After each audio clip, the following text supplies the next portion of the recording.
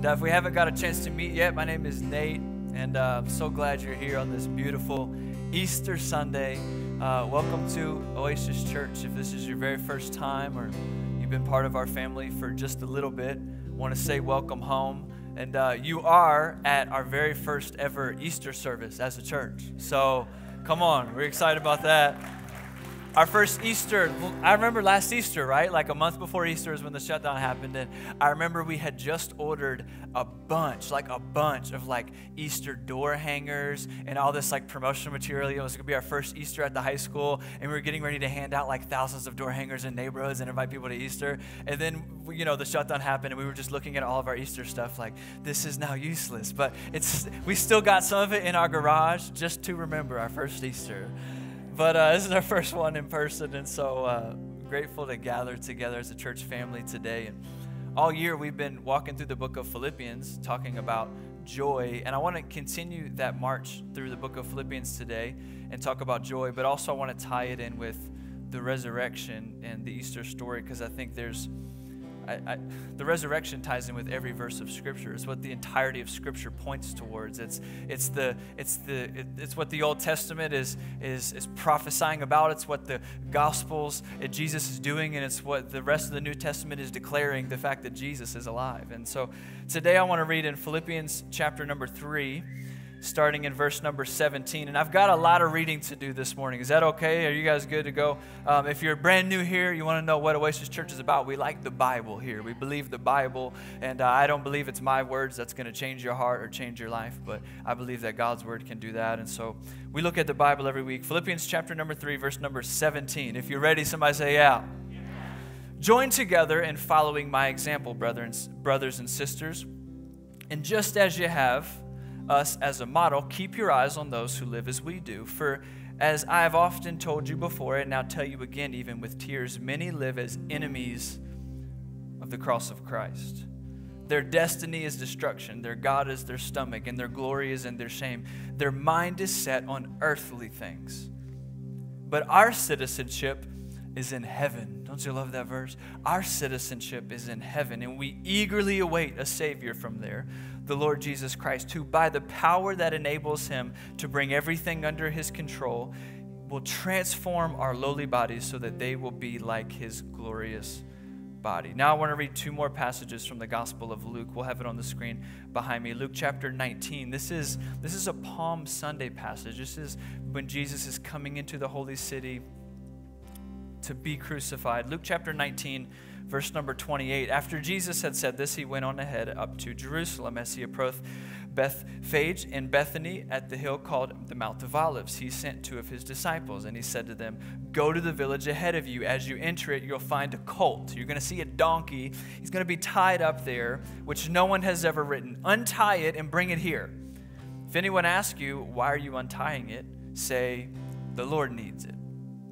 The Lord needs it. Now, skip ahead 5 chapters to Luke chapter 24. This is the last one we're going to read today.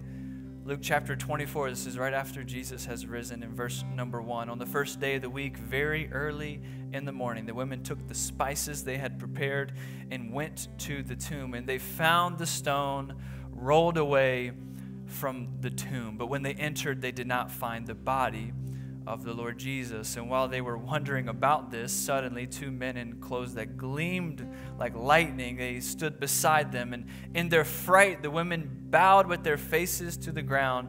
But the men said to them, why do you look for the living among the dead? Don't you love that question? Why do you look for the living amongst the dead? I think this is a prevalent question today. Why do we look for life in things that have no life? Why do we look for life in things that are not Christ? If we want to find life, we need to look to him. Why are you looking to the world for all these things for life when there's no life? That's not my sermon today, but there you go. He's not here. Verse number 6, he is risen. Remember how we told you while he was still with you in Galilee, the Son of Man must be delivered over to the hands of sinners, be crucified, and on the third day be raised again. And then they remembered his words. Today I want to look at these 3 different passages and tie them together and talk from this idea, joy in a different way. Joy in a different way. Father, thank you for your word today.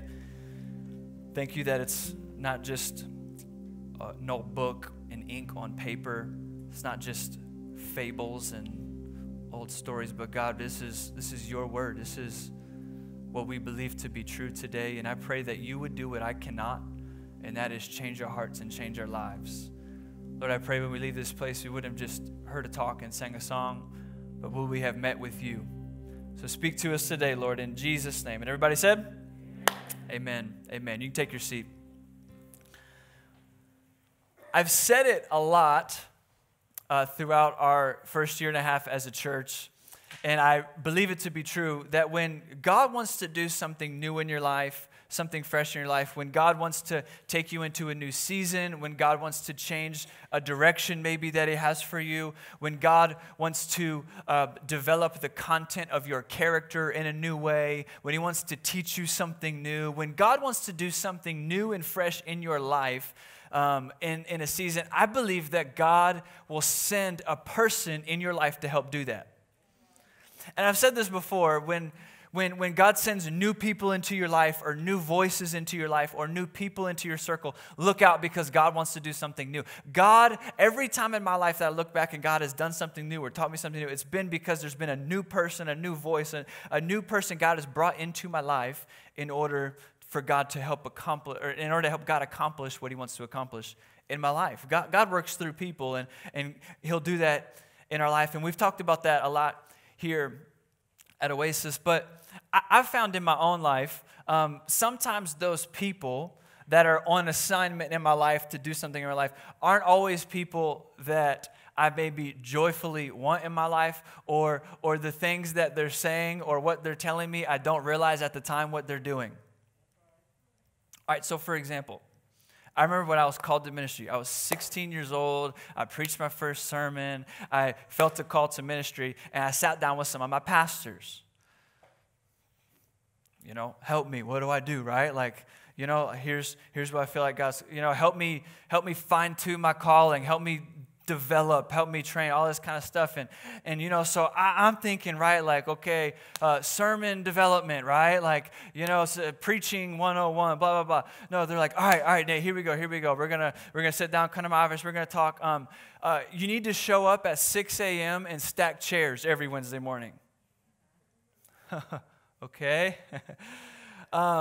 Yeah, you need to be at church an hour before on Sundays down in the basement. We're going to pray with the elders of the church. We're just going to call heaven down. We're just going to pray, right? Like, okay, you need to lead the youth games and go to Walmart and buy a bunch of crazy stuff for youth stuff and just, all these different things where I'm like, in my mind I'm thinking like, okay, that's fine. But I told you I was called to ministry, not called to chair stacking.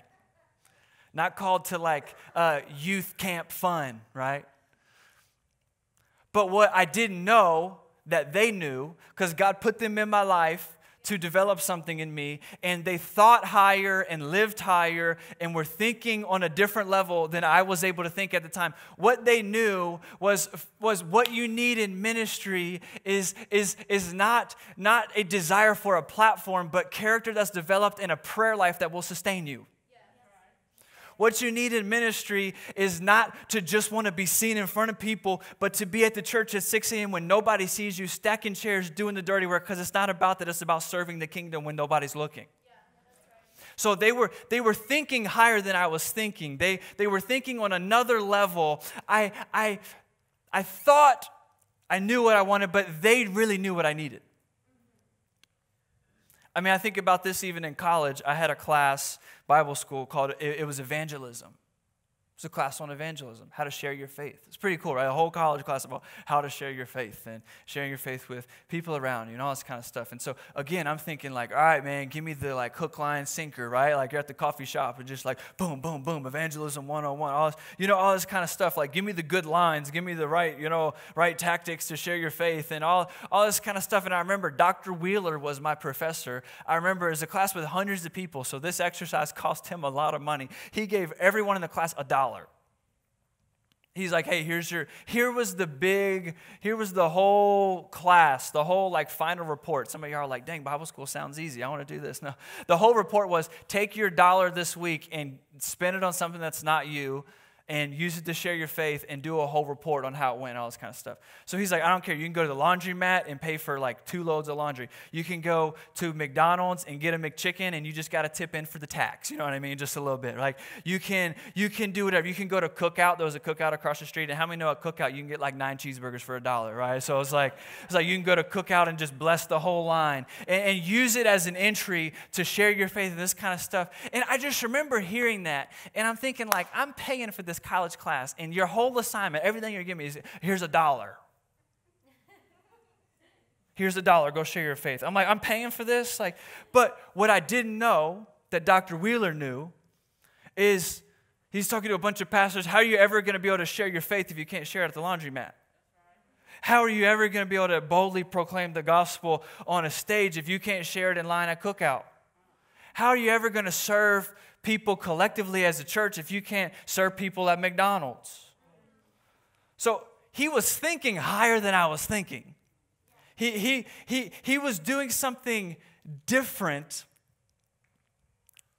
that I didn't think I wanted, but I needed. The common theme in all these examples, and we could go on and on about examples here. I mean, I even think about our own life in the last 4 months since we've got our son. Me and Anna adopted our first son 4 months ago. We've got an 8-year-old that's in our home now and totally changed our world overnight, and we love it so much. It's so fun. But even in things with him, like, you know, he talks about like wanting to be strong and wanting to be fit, and, you know, he sees like videos or whatever, different kind of stuff of like people bench pressing and weights, and he wants to go do that. He wants to be strong. And what we have to tell him as an 8-year-old is like, dude, no bench press, yes, broccoli. Right? Like, we'll get there. Like, what you want is to be strong, but what you need is not the bench press right now. What you need is broccoli and milk and whatever, right? The common theme through all this stuff is these people were not giving me what I asked for. They weren't giving me what I wanted. They were giving me what I needed.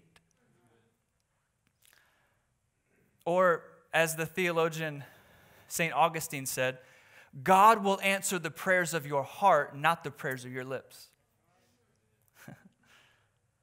So it is with our God, that most of the time how God's working, He's not giving you what you want, He's giving you what you need. He's answering the prayers of your heart, not the prayers of your lips. And I'm grateful in hindsight. I praise God those people didn't give me what I wanted. I praise God they gave me what I needed. This was Jesus. This was Jesus to a T. Jesus came and He was nothing that anyone asked for or wanted. Everything that they thought of Him, everything they expected Him to be, everything they wanted Him to be, He was not at all. And you see this, we could be here all day talking about examples. We see a few of these in John chapter 4. He's at the well with the woman from Samaria, and he's dialoguing with her, and he's telling her that he's the Messiah. He's like, I'm living water. If you drink of me, you'll never thirst again. Your soul has not been satisfied by anything, and you've gone to relationship to relationship to relationship, trying to fill a void only I can fill it. If you drink from my well, if you drink from living water, you'll never thirst again. And so he's telling her what she needs. And at the end of the conversation, she looks at him and she's like, yeah, the perfect one, the Messiah is coming and he'll tell us everything. And Jesus is like, that's me.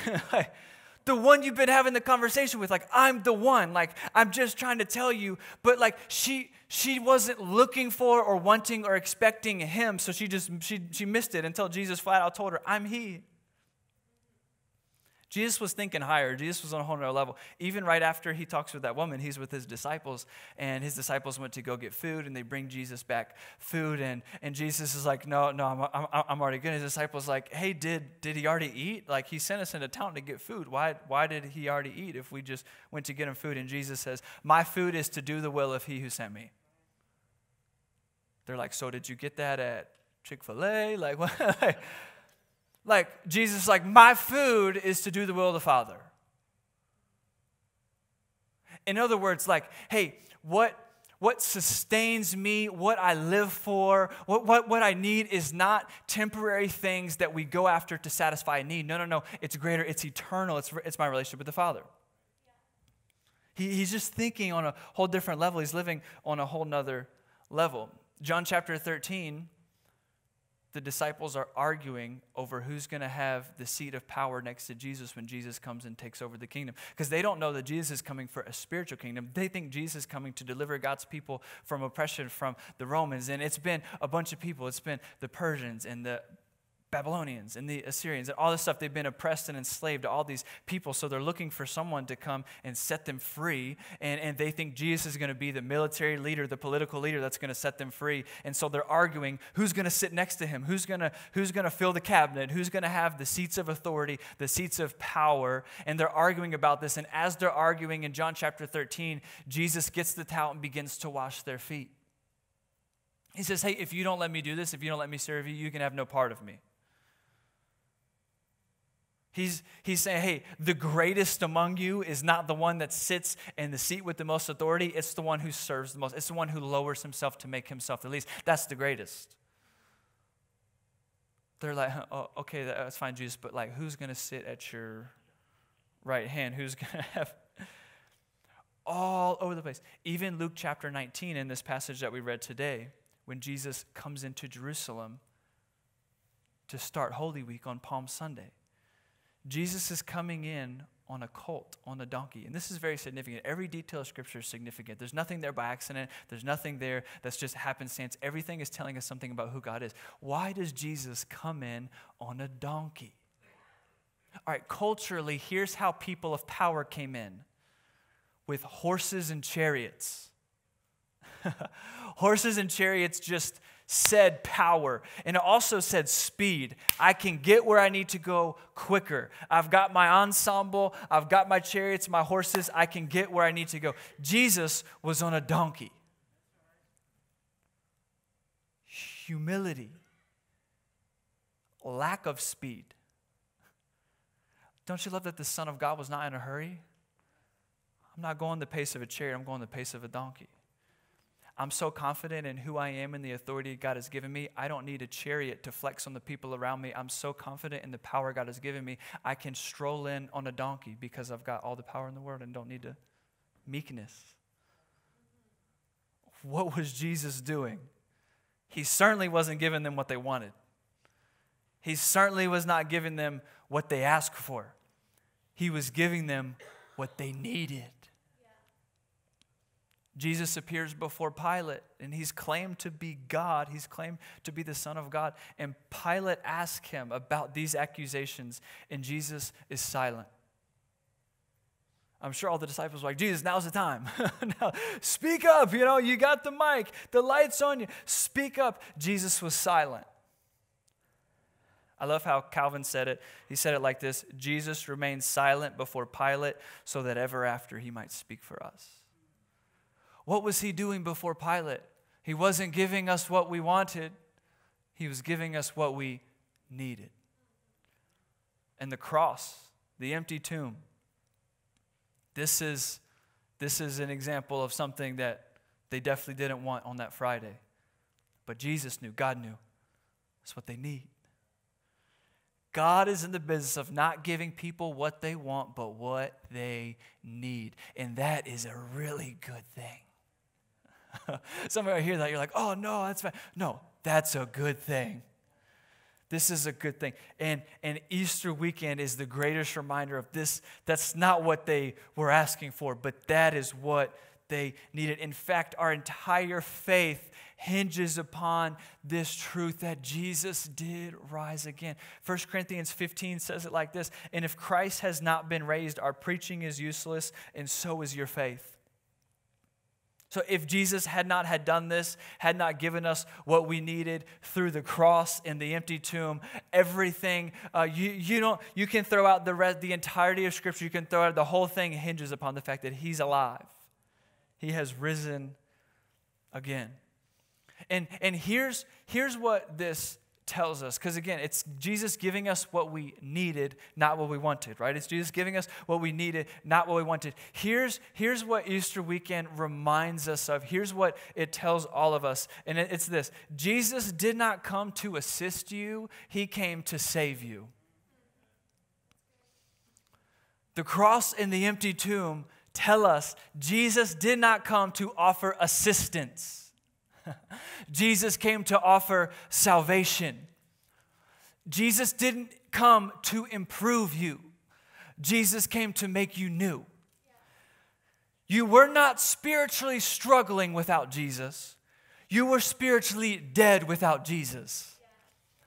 You were not spiritually having a hard time without him. You were spiritually done without him.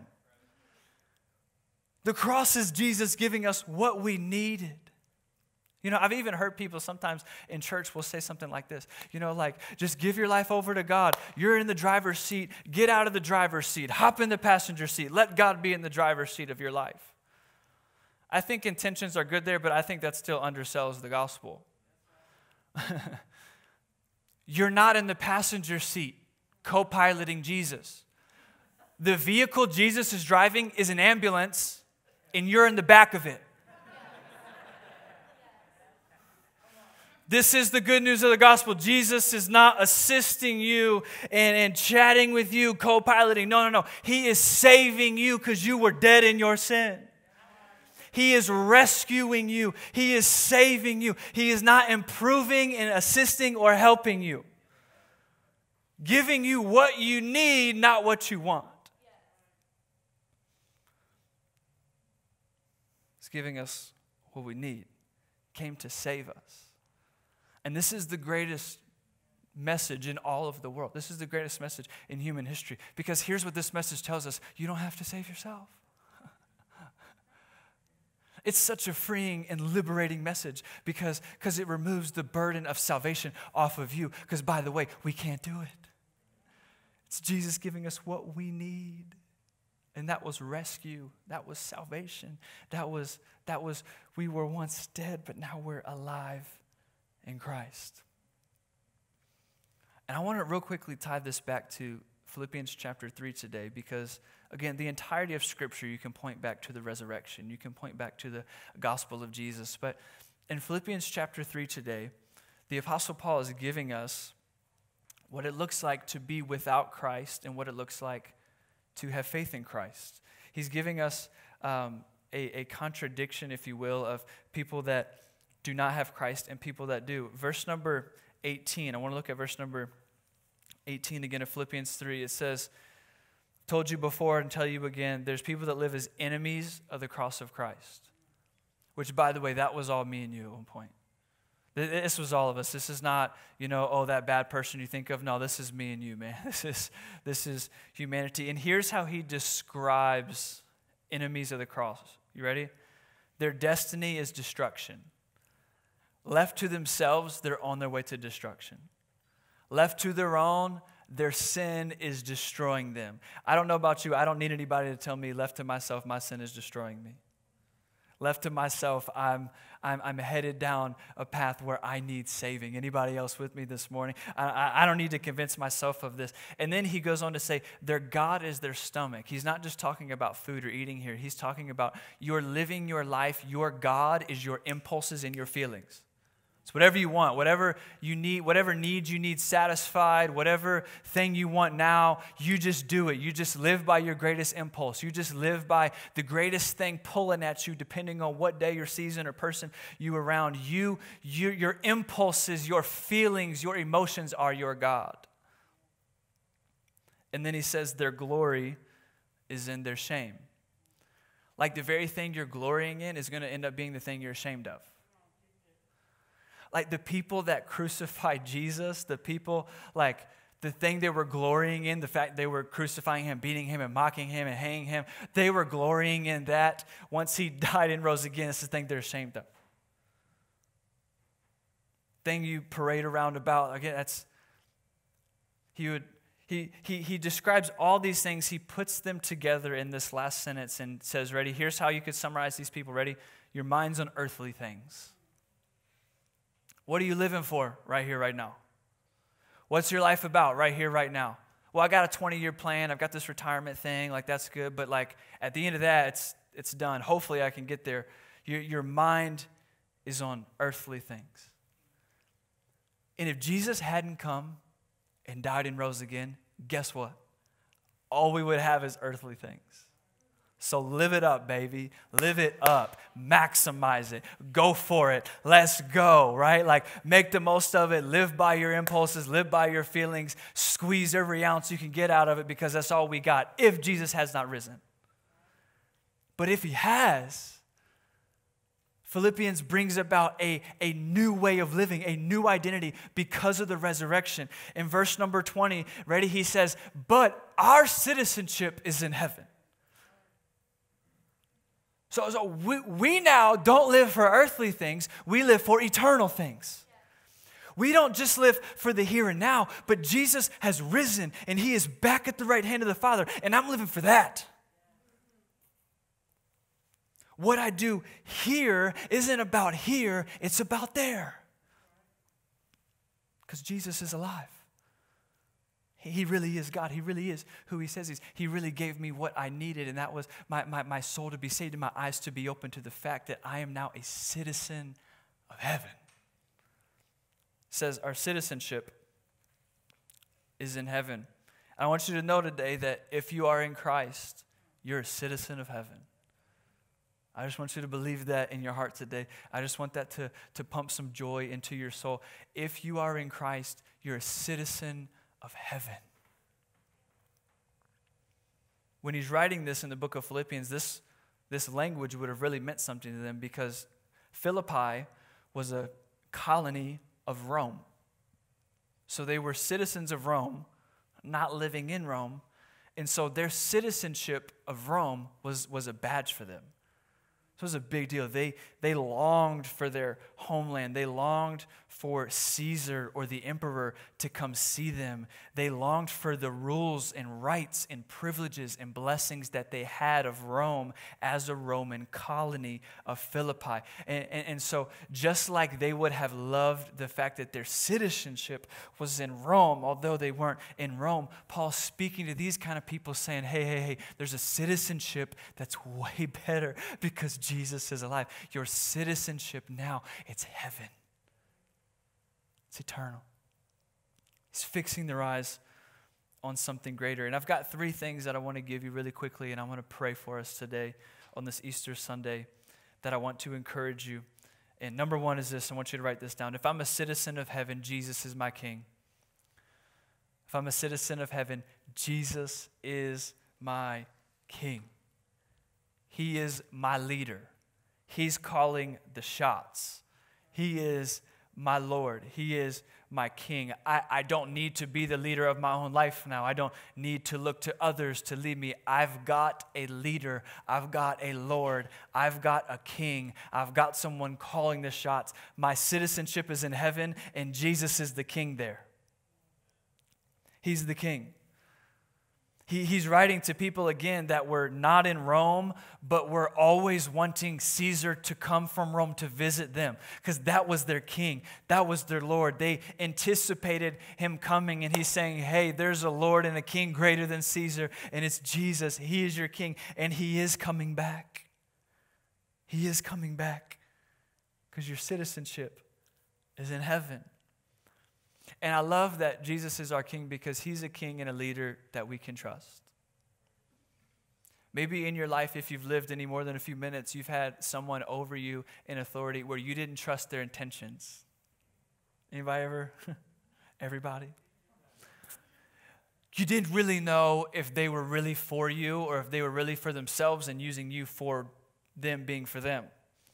You didn't really know if you could trust their heart. You heard their words, but you didn't trust their heart, right? What I love about Jesus being our King and Lord is he's a leader you can trust. You can trust his heart. You can trust his intentions towards you. This isn't lip service from Jesus. You can trust a king who laid down his life for you. Oh, how do you know you can trust him? Well, he died for you. He gave himself up for you. He suffered for you. He bled for you. He left his throne in heaven and clothed himself in humanity and lived among us for you. That's a leader that I say I want to follow. I joyfully follow Jesus. Following Jesus isn't a burdensome task if you've been saved by the gospel. It's a joy to follow the leadership and lordship of Jesus. You're a citizen of heaven. Jesus is your king. Anybody grateful he's your king today? Jesus is your king. The second thing is this: if I'm a citizen of heaven, heaven is my home. I know this sounds so simple and it sounds so self-explanatory, but I think it needs to be said. If we are citizens of heaven, heaven is our home. And if heaven is our home, then earth is not. If heaven is our home, then where we are right now, Richmond, Virginia, or wherever you're watching this from online or listening to on the podcast, wherever you are, that is not your home. You are a foreigner temporarily living in a land awaiting return home to eternity with Christ. And foreigners in other lands, man, they long to be in their homeland, don't they? It's like, man, you're just waiting to be back home one day, awaiting, knowing, hey, I'm just passing through. This is just temporary. I'm a citizen of heaven, and heaven is my home. Heaven's my home. When you know that you're just passing through somewhere, where you know it's temporary, and you know the end, and you know where you're going, it changes how you live in it, doesn't it? Like, look, if you got to fly to a great place that you're really excited about, let's just think of a great place. What's a great place? What's a great place, Kyle? You got something, bro? Chick-fil-A. Chick-fil-A. I was thinking something more like the Cayman Islands, but okay. They're the same.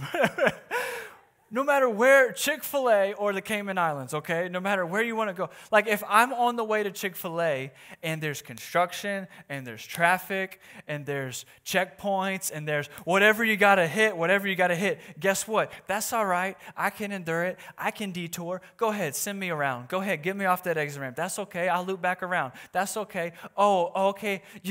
You're going to make me go through Mechanicsville to get to Midlothian? Okay, that's fine. We can do that. Why? Because I'm going to Chick-fil-A. I know where I'm going. I'm going to Chick-fil-A. Okay, I know I'm flying out of Richmond to get to Grand Cayman, and anywhere out of Richmond, to get to heaven from Richmond, you got to go through Atlanta. And so we're going to Atlanta, then we're going to Miami, then we're going to Mexico City, and then we're going to, and gosh, them layovers and customs and da-da-da. But that's okay. I can deal with it. Why? Because I'm going to Grand Cayman, baby. If I know where I'm going, it changes the posture of my heart and my spirit while I'm getting there. Some of you, your joy has been sucked out of this life because you're just living for this life. And you haven't lived with an eternal perspective that heaven is my home. And I know there's lots of things around me that would be after my joy, but I can still have joy. Why? Because I'm going home. I'm on the way, baby. I'm being detoured and stopped and blocked up and layovers and customs and all this kind of stuff, but I'm on my way. Heaven is my home. Heaven is my home. Man, you want to have joy in your life? Realize, man, Jesus is my king. Heaven is my home. I'm on my way. I'm just passing through because Jesus came and he died and he made a way. And the third thing is this: if I'm a citizen of heaven, resurrection is my hope. Resurrection is my hope. Verse number 20, I want to close and look at this verse. Verse number 20 says this: as we eagerly await a Savior from there. So he says, hey, we're citizens of heaven, and then he says, here's what I'm doing in the meantime, okay? Here's what I'm doing. Ready? I'm eagerly awaiting a Savior from there, who by the power, look at this. This is going to encourage some of you today. I don't want us to just fly through this verse. I want God's word to speak to your heart today. Verse number 21, the power that enables him, talking about Jesus, to bring everything under his control. Everything under his control. Here's what he says. Hey, Jesus has the power to bring everything under his control. How do you know? Well, let's look at the cross. Jesus had the power to bear the sin of humanity. Like Nate's sin. Past sin, present sin, future sin. Your sin. Past sin, present sin, future sin. Your sin. Like the little one that you don't even think is a big deal because it's just like, oh, it's kind of laughable. It's just a little. And then your sin that is crippling you and leaving wakes of destruction in your life. Like the sin that you see as monster and the sin that you see as mini. All of it. Under his control. On the cross, Jesus brought it all under his control. He bore the weight of it. He bore the penalty for it. And he rose again to defeat it. What was he doing? He was bringing all things under his control. Oh, be of good courage today, my brother and sister, that feels like your life and your sin is out of control. Because Jesus died and rose again, he can bring it under control. Feel powerless and paralyzed by the magnificence of your own deficiency. That's okay. Jesus can bring it under control. That's what he did on the cross. And if heaven is our home, if we are citizens of heaven, our hope is resurrection. Like he said, he's going to transform our lowly bodies so that we will be like his glorious body. All of us and all of our sin and all of our fragility and all of our shortcomings and all of our failures, what is our hope? That just like Jesus rose again, we're spiritually alive in Christ. We will rise again. We will be made new. We will live in a new heaven and a new earth. We will be given new bodies where sickness won't be a thing and addiction will be no longer and tears will be no more and hurt and pain and pandemic will be no such thing. We will be made new. Why? Because it's under his control. If I'm a citizen of heaven, resurrection is my hope. Living for that day. Serving King Jesus who brings it all under control. And I'm headed home. I'm passing through. I'm on my way. And because of that, I can have joy. Talking about real joy. Not talking about fake the smile on the outside, laugh it off and post a nice picture on it. No. Joy. Soul transforming, mind renewing, life alternating joy. But a different way. Jesus did it a different way.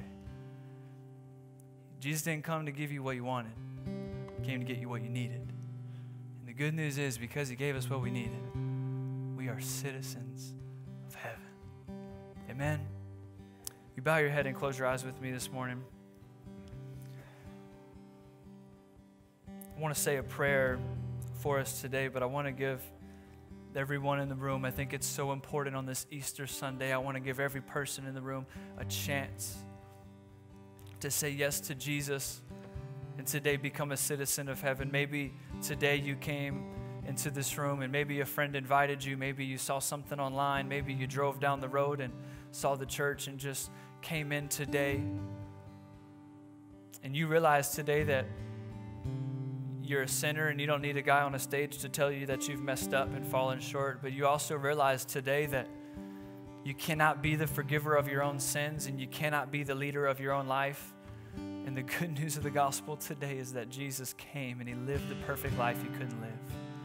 He died the death you deserve to die, and on the third day he rose again so that we might know him, that we might be reconciled to God, that we might be forgiven, that we might become citizens of heaven. And maybe you're in the room today and you have not yet made that decision. You have not yet anchored your faith in your life in the finished work of Jesus on the cross. And today you need to do that. Today you need to surrender the lordship of your life over to Jesus. I want to give you an opportunity to do that today. If that's you, every head bowed, every eye closed, I want you to stick your hand up in the air so I can see you. I want to know who I'm praying for today. Today you need Jesus. Today you need to surrender. Thank you. Thank you. Anybody else? You need to surrender to Jesus today. I want to lead us in a prayer today for those that are making that decision for the first time. I saw at least one hand today. But for the sake of the people praying that for the first time, church family, I want to ask us to all say this prayer together. And I say this every week. This prayer is not what saves you. These words are not magical. What saves you is the posture of your heart crying out to God, believing what you're saying today with all of your heart. Church family, can you pray this out loud with me today? Dear God, thank you for sending your son Jesus. Believe that he came and he lived the perfect life. And he died the death I deserve to die. I confess my sin to you and ask you to forgive me of my sin. And be the Lord and leader of my life from this day forward. No turning back. In Jesus' name, amen. And Father, I pray for our church family, for the rest of us today, God. Lord, thank you because of what you did for us on the cross, that we are citizens of heaven. Thank you that you're our King. Lord, we don't need to look for another one. We don't need to try to be one ourselves, but thank you that you are our King. Thank you that heaven is our home. And thank you, Lord, that one day you're going to make all things new. Our hope is in resurrection. Father, fill us with a joy on this Easter weekend today. Lord, I pray for my brothers and sisters today where their tank is running on empty. Father, I pray today you give them the joy of the Lord. I pray you'd restore to them the joy of their salvation. God, I pray you would fill them with joy today, God. Joy that runs deep, joy that cannot be taken or stolen. God, joy that comes from heaven today. Lord, do it in their life. Do it in their family. Do it in their homes. Do it in our church. Do it in our city today. We love you and praise you in Jesus' name. And everybody said, amen, amen. Hey, can you put your hands together for Jesus today?